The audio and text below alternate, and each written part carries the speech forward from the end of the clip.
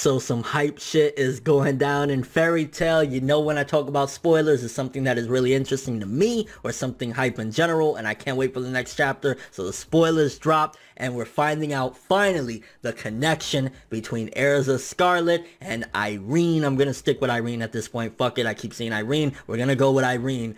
Irene essentially is, drumroll please, Erza's real mom. Now, it kind of makes me wonder, why the fuck didn't she just say that to begin with? She said, you are me and I am you. It was like, she was being way too dramatic about it when she could have just said, hey, yeah, you came out of my pussy, you know, like, I had to push your little fucking ass out. Like, why couldn't she just do that? Why you gotta put all this dramatic shit and make us question, like, what did she mean? You are me, I am you. It's like, bitch, you're her mom. You should have said that to begin with. I'm just saying, but we got the awesome, you know, revelation there, which a lot of people were calling it, up until the point where she said, I am you, you are me, which made us think maybe she's from the future, that's Erza from the future, or possibly Erza from another timeline, or some crazy shit. You know, we had so many different speculations, but no, in this chapter, it's confirmed that she is going to be revealing, I am your mother, and another big revelation as well. And this one kind of got me excited because it makes me think Irene can be some serious business, even though who the fuck knows really how it's going to go down in the final fight when she fights against Erza. More than likely it'll be like, it doesn't matter, you went the wrong way, and Erza's going to kick her ass, which is going to suck.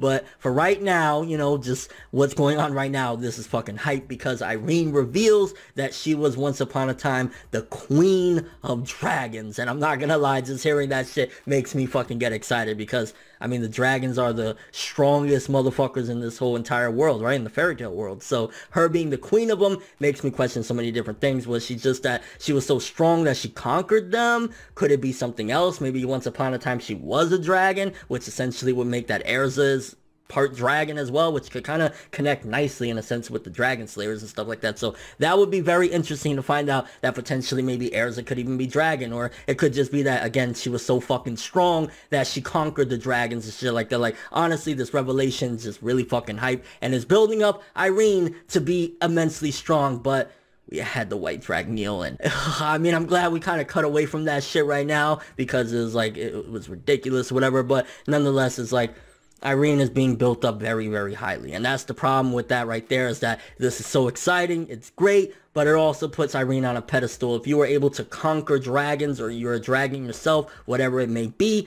and ultimately you lose somewhere down the road in a one-on-one against Erza, it's gonna be like, are you fucking kidding me? How did you conquer dragons? How did you become the queen of dragons if you're gonna lose to anybody? Like, we've seen she has incredible magic. We've seen she's a beast. And now this revelation that's Erza's mom and she conquered dragons and she was a queen of dragons. Like, so insane. But again, it makes me so scared for the future of Fairy Tail, because if she takes an L at this point, being put on that high of a pedestal, something.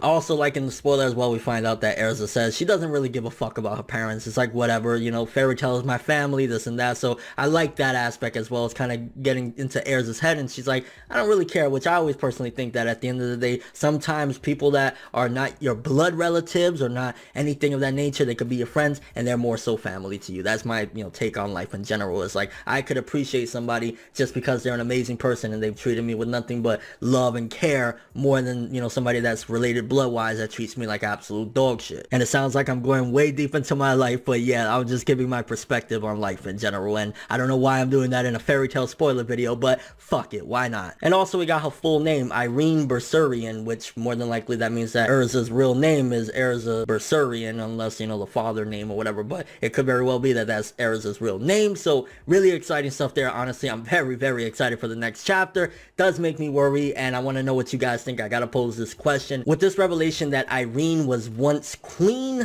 of the dragons, if she loses to Erza or, you know, anybody in Fairy Tail, do you think that that just makes it even worse because they put her even in a higher pedestal? I mean, we already saw that she went toe to toe, no fear in this woman's heart, against the Acnologia. She went up and she was like, bro, I'm gonna cut your dragon dick off and make you eat it, son. Like, she was a beast. So you add that up with the fact that she was once queen of the dragons. Do you think if Erza Erza beats her on some friendship thing, it's gonna be even worse. I mean, it's like, oh, this is so good, but also makes me worry so much in the future, and it sucks that you gotta be that way, but I like to be on my toes when it comes to Fairy Tail. I like to be making sure that I don't get super disappointed, and that's where my worries come in. And how do you feel about this revelation? Do you think that it was ridiculous for her to say, I am you, you are me, we are one, when in reality, she's her mom? It's like, what the fuck are you on about, mate? Can you just fucking say it raw? Ain't no real thoughts of these spoilers. I can't wait for the chapter to drop. We got a few days until then, so post your comments in the comment section below, and please, Hiro Mashima, do not make this fucking amazingly sounding woman go down in one fucking hit on some Fairy Tail friendship bullshit. I'm just saying. But that's all I have for this one. Thanks for watching. Hope you enjoyed. If you liked anything I had to say or enjoyed the video, drop me a like. I'd greatly appreciate it. And if you want more from me, make sure to subscribe. Follow me on Twitter, Instagram, and stalk my Facebook to get more when the video ends. I'm ForneverWorld, and as always, people, have an awesome day.